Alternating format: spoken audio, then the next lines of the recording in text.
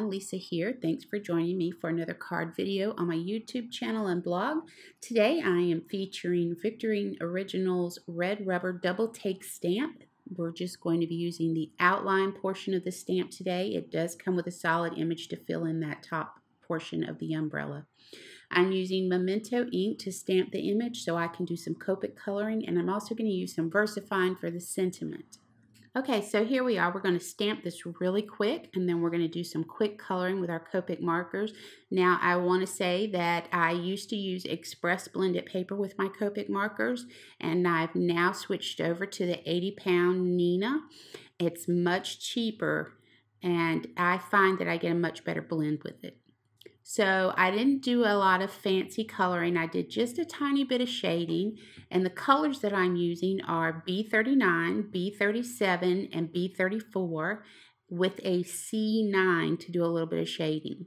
For the greens, I'm using G24, G43, and G40, and to do shading with the green, I used G85. Okay, so here we are. We have our umbrellas colored and cut, and we're going to go ahead and create a background for these. Now, I wanted to mimic falling rain, and I wanted to use my embossing folders. I never show them enough love, so I really am trying to do that now. So this embossing folder that I have, the pattern does run side to side, but since I was doing partial embossing, I knew that I could run the pattern from top to bottom to mimic falling rain.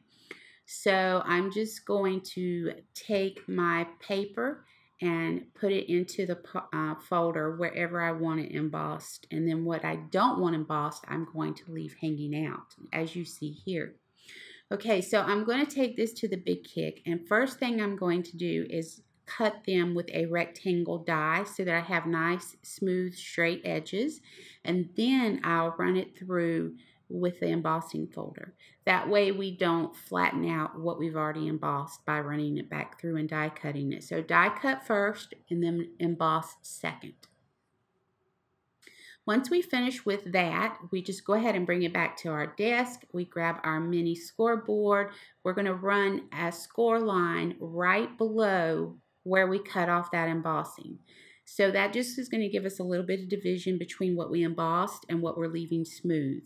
Then we're going to grab our stamp positioning tool. We're going to go ahead and stamp our sentiment. Now I'm going to use VersaFine ONYX black ink. It's my favorite ink for sentiments. And I am going to stamp the sentiment in the bottom left corner. And right there where we didn't emboss, that's where I want to put my sentiment. So I'm going to do that twice, stamp it twice, and then I'm going to change it out and stamp the other one the same way.